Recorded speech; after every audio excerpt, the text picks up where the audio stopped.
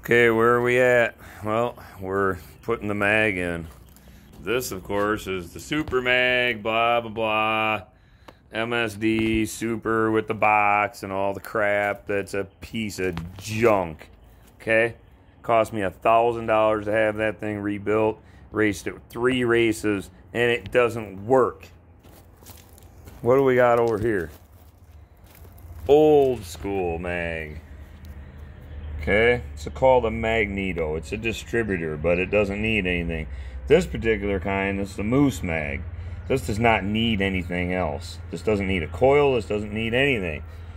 This is a buzz box. This is old school stuff I'm going to teach you right here. Okay, a buzz box works like this. Turn it on. Hear that? See that? I turn it. It tells me when it's contacting.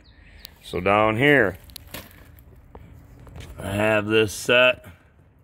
See if I can get you a view of this.